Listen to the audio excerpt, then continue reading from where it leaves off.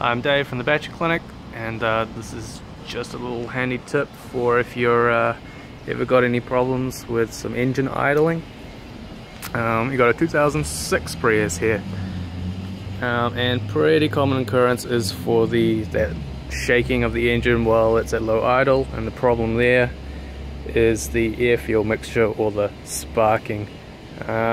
If it's your fuel intake or your air intake, it's probably a little bit harder to check out, but certainly coils and spark plugs are perfectly easy for you to do at home.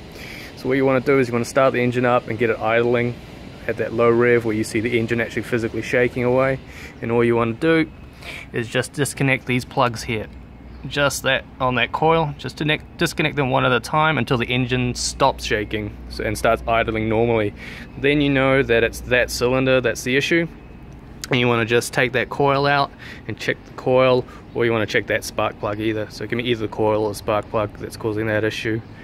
If you go through that and none of them make a difference, then you might be looking at something more like your air intake or your fuel intake as the issue, but that's the best and easiest place to start at.